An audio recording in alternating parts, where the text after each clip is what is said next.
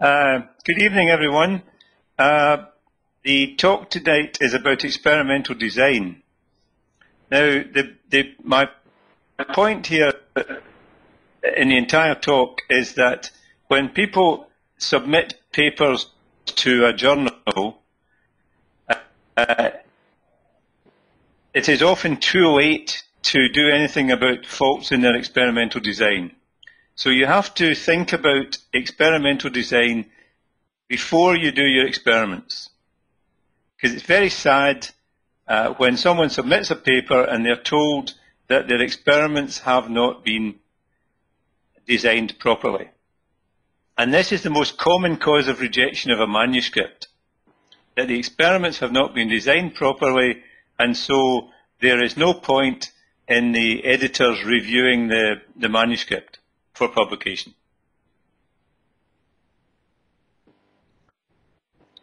How do we change that? Okay, so this is not a course in experimental design. I'm not a statistician. I'm an editor of a journal. My journal publishes scientific studies that attempt to produce new knowledge in the field of pharmacology. The purpose of this presentation is to emphasize to you the importance of designing your studies properly if you want to publish them. And I hope that this will improve the quality and success of manuscripts that you submit. So, for a journal, the journal's reputation rests on the reliability of the knowledge presented. And we must ensure that anything we publish is going to be reliable. We have a duty to the readers of the journal, and the readers want to add to their knowledge by reading the paper. The knowledge in a paper must be reliable. The reader must be able to trust it, and they must be able to reproduce it as a basis for their own next studies. So they want to acquire knowledge that they can then use for a basis for their own next studies.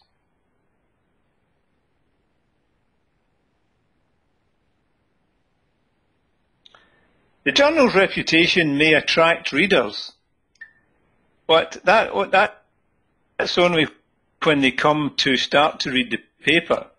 A study must be seen to be reliable. The readers must be given enough information to understand what the author has done, so that they can draw their own conclusions from the work that's presented.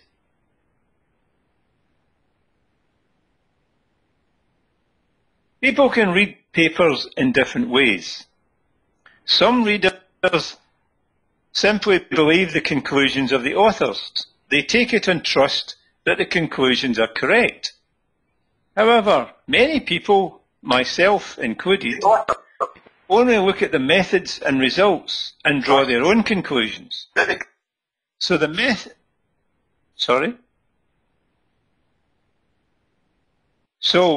methods and results must be robust. They must be strong. They must be correct.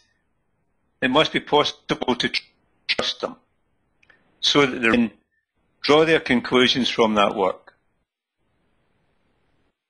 The job of the editor is to help the author to give the required information. The editor has to ensure that the author has set out the questions to be answered, the author has described the experiments required, and has designed an experimental program that is adequate to answer the questions asked. And finally, although the reader may want to draw their own conclusions, the conclusions drawn by the author must be justified by the experiments that they've done.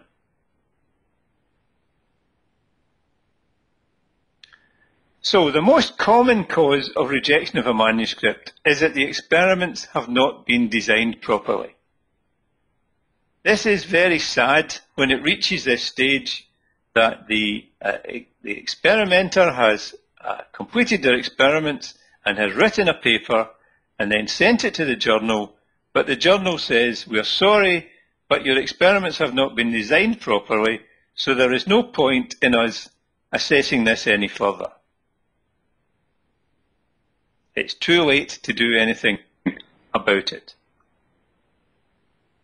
Now, the most common reasons for rejection are these three.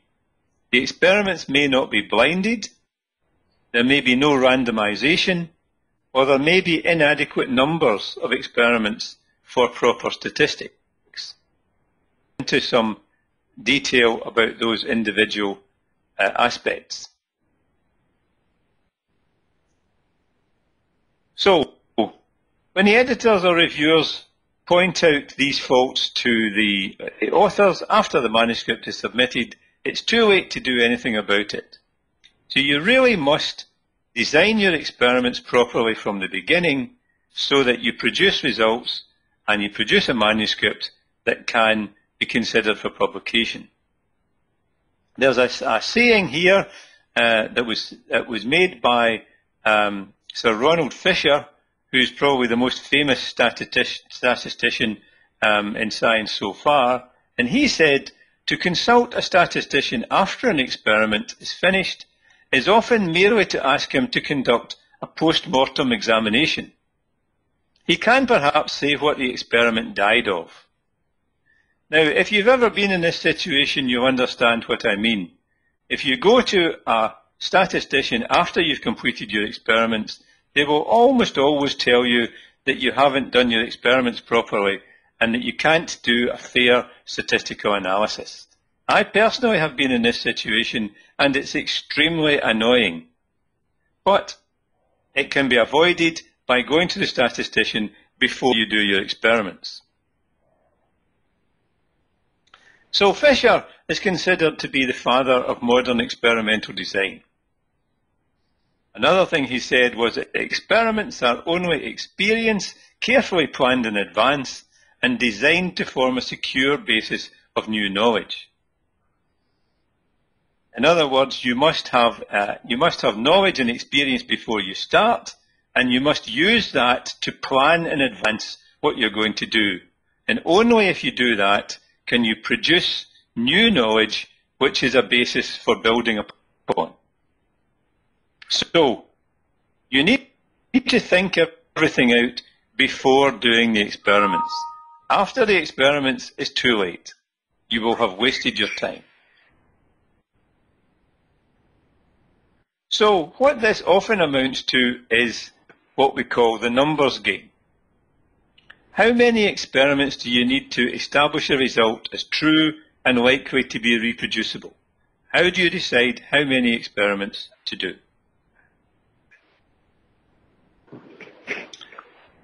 This is a general principle. Whatever your experimental test or the field of work, the principle and problems are the same. You're generally comparing sets of values. How do you tell whether they're the same or different? And you often use statistical tests which will provide odds that the two sets of data may be different. Say the odds, you want to have odds of 95% or 99% to be an acceptable proof that you have a difference.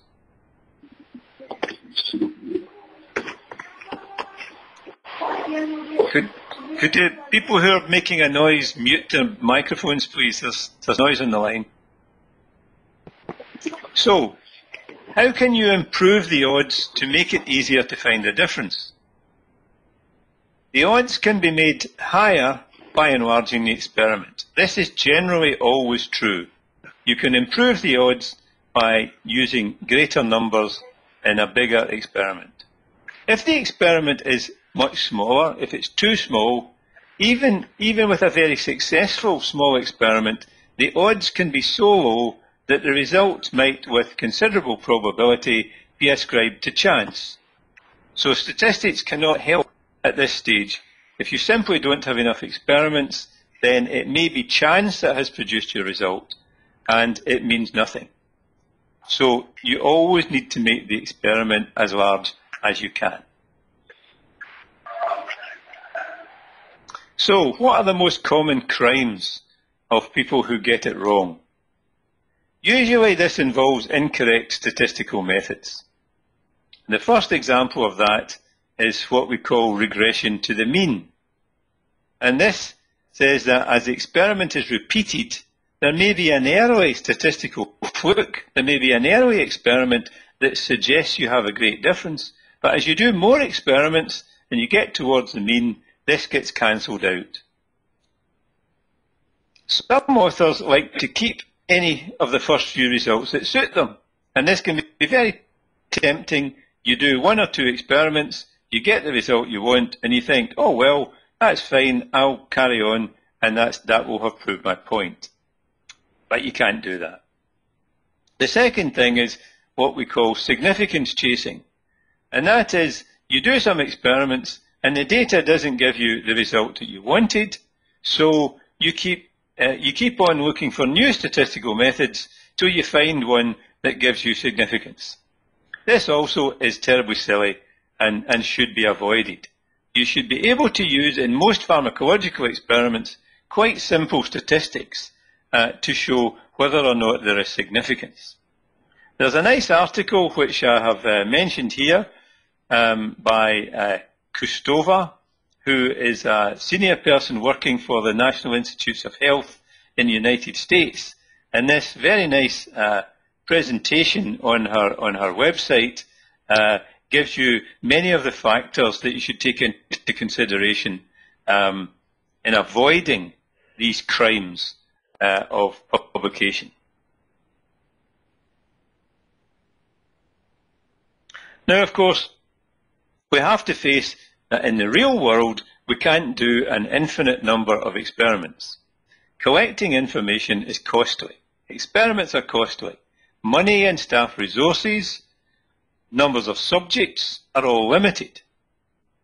And ethics may suggest it is desirable to have fewer animals or human subjects. So you have all these constraints working against you. And time is a major constraint. You can't go on forever trying to prove a scientific point. You always have to weigh the information to be gained against the cost of collection. So there's a cost-benefit analysis that always has to be done. But you shouldn't err on the side of doing too few experiments. In order to avoid this situation, in order to get things right at the beginning, advanced planning and preliminary experiments are essential. Now, part of this is that you need to know the variability of your data to plan how many of a test you would need in order to detect changes. This is very important. And randomization aids this by reducing the variability between groups. And I'll explain what I mean by that. Randomization. Random assignment spreads out differences between subjects in an unsystematic, random way, so there's no tendency to give an edge or an advantage to any group. This is a way of making sure that your experiment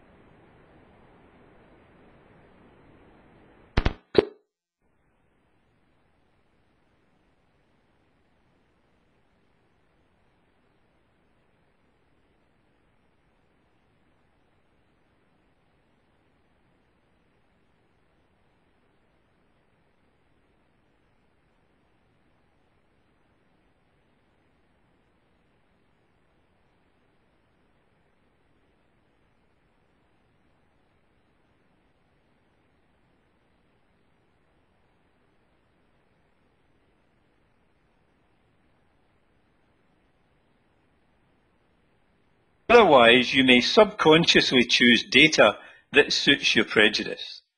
So you must never analyse with a knowledge of which group you're dealing with.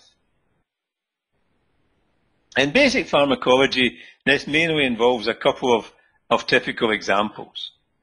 First of all, there's the random assignment of animals or experimental samples to groups that will receive different treatment. So this is, at the beginning of the experiment, you must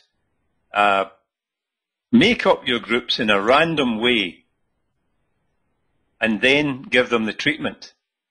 You mustn't simply choose animals or samples, say on the basis of the first ones that you can take out of the cage.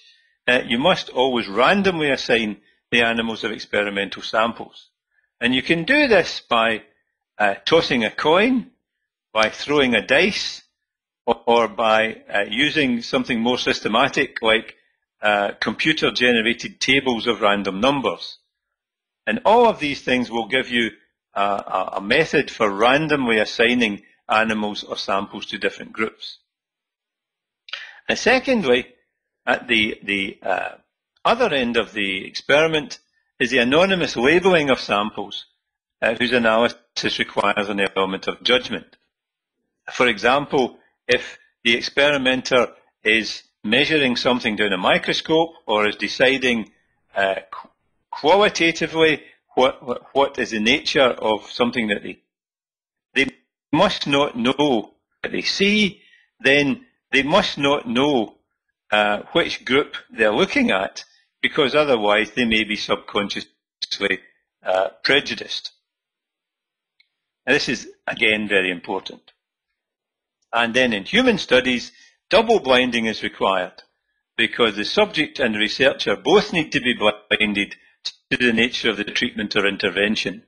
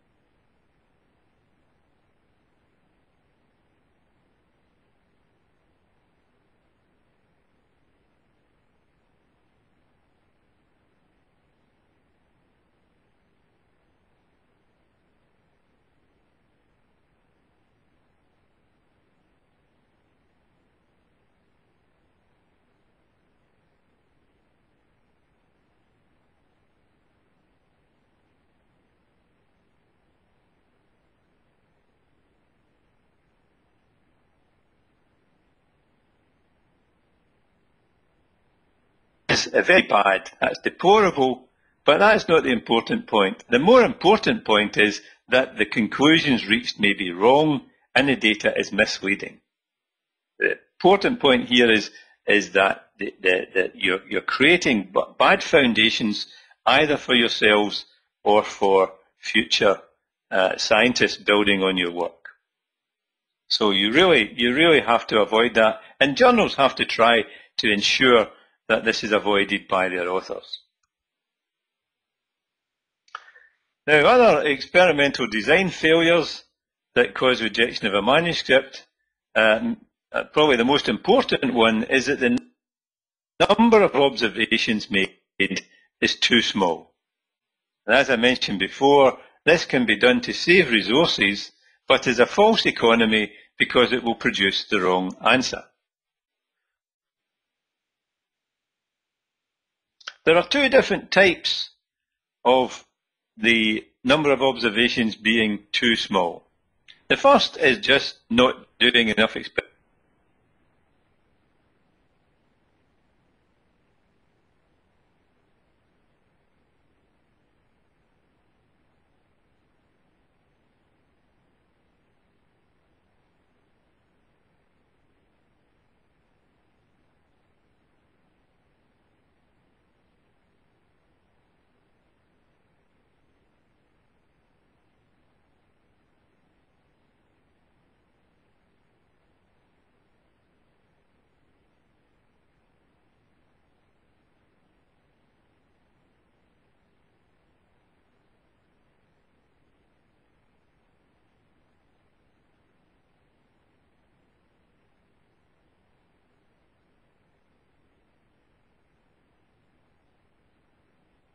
The second way in which small numbers can be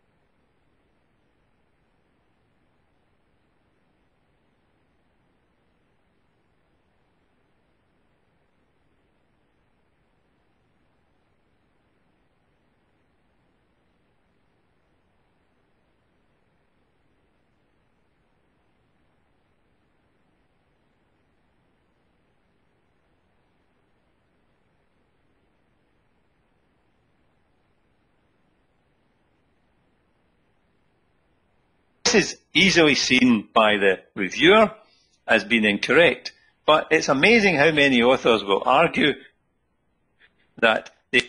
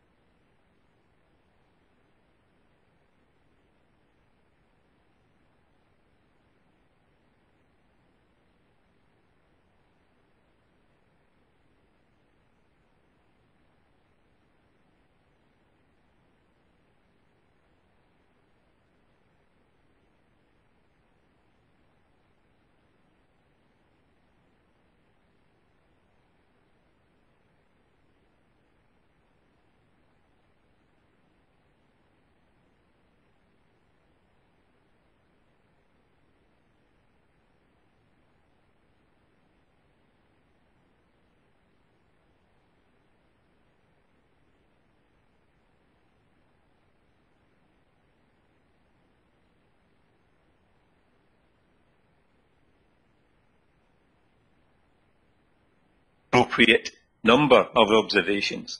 Respect the proper statistics, or more bad science will result. Now, estimating the size of sample that you need, as you can see in that previous example, I've been implying that n equals 3 is not good, and in most circumstances n equals 3 definitely is not good. But in any particular situation, you must find out how big a sample size you need in order to get a reliable statistical analysis. Now, this is crucial, but it's also difficult.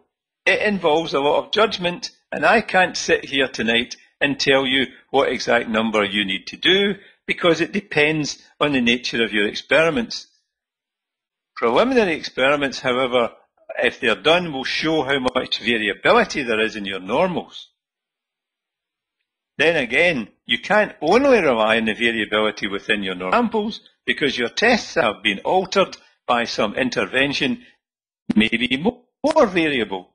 So your initial preliminary experiments may need to involve test samples as well as normals.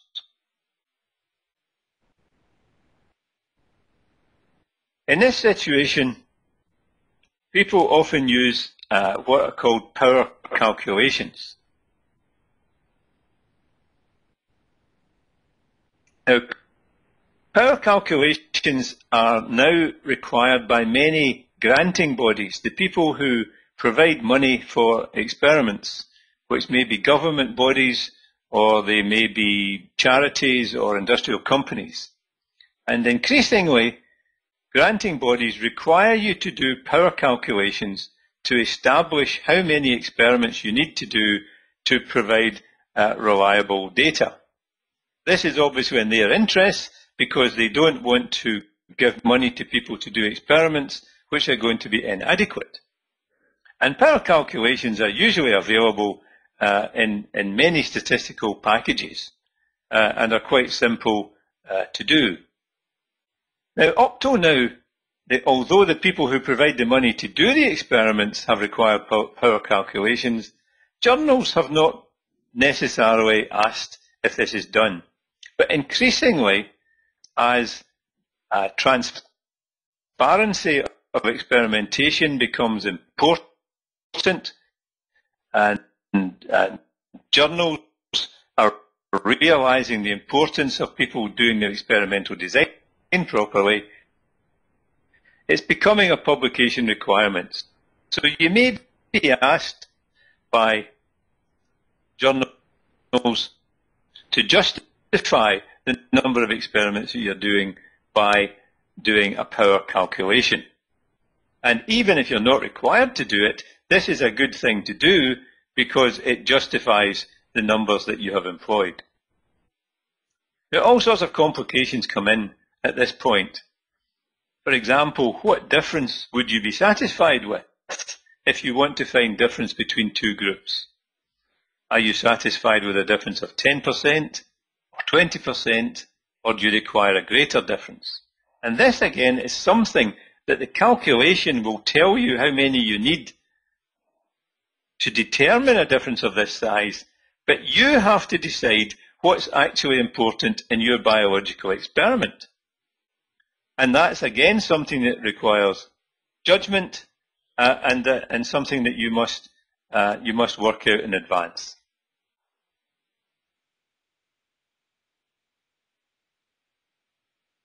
So how do you avoid these mistakes? Well, you avoid these mistakes by educating yourself a little. You need to learn a little about the principles of experimental design. And there are many sources of the principles of experimental design on websites and in textbooks. And in my view, for biological scientists, the first chapter of a book on experimental design is usually enough. Beyond that, you probably find yourself getting involved in complicated discussions that are really of no interest to you. But if you grasp the basics of experimental design, then you can find the statistics appropriate to your own work. There are lots of examples on the internet, and this example I've given here is a good simple introduction. It's actually quite an old paper that someone, not the author, someone has put on the internet because they think it's a very clear explanation of the principles of experimental design. And I found it very easy to read, so I can recommend this to you. So, as well as learning about experimental design, as I've said, once you've learned about experimental design, then you need to learn something about the basic principles of statistics. You shouldn't just accept that the statistics used before are adequate. Don't just copy what's done before, because sometimes what's been done before is not done well. Just because it's published, it doesn't mean it's good. Standards are continually improving. So, I'll give you an example here of a good readable guide to statistics that are required in pharmacology.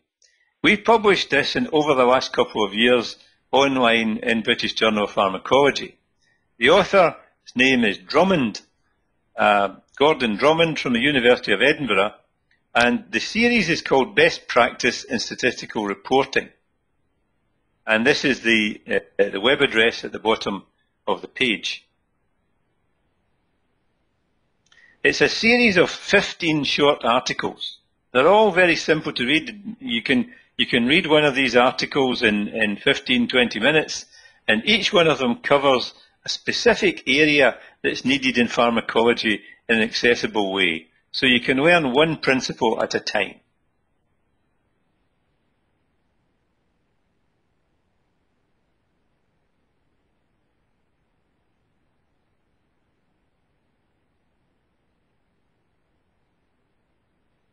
So when you open up that web link, you'll go to a page on the web page for the journal here, which is the collection of articles on statistical reporting, and then you can click on the individual articles and read them. For example, the first one explains the basis for the series and just reproduces an article that's been published in the journal.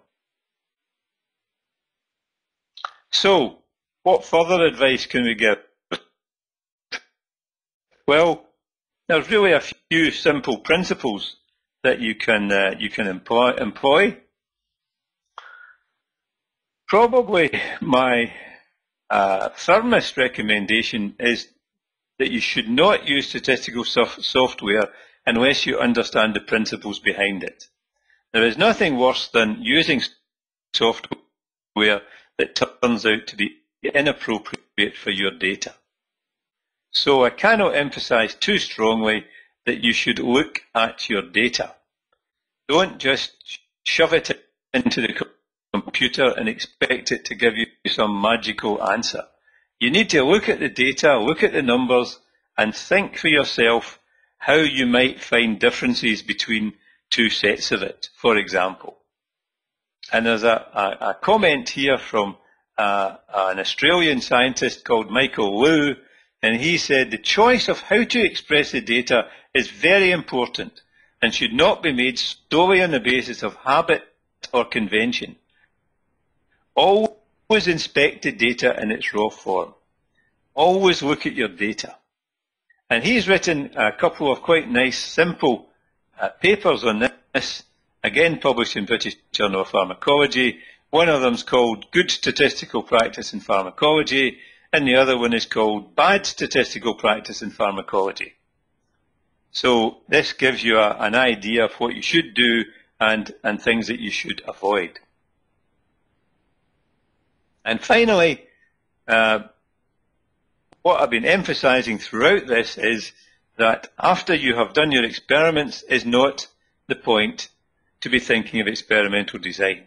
You must consider experimental design and statistical analysis and take any advice on that before you do your experiments. And then once you've designed and conducted your study, and before you write your article, you should consult the author guidelines for the particular journal that you're hoping to submit to. Because another great crime is that you don't write your paper in the way that the author guidelines or instructions to authors recommend. And that is a very sure way to have your paper rejected at the start. So consult the author guidelines before starting to write your manuscript, and if you're doing good science, I hope that you will submit it to our journal, British Journal of Pharmacology, and this is the website for the instructions to authors. So all that's left to say is good luck in writing your papers. Thank you.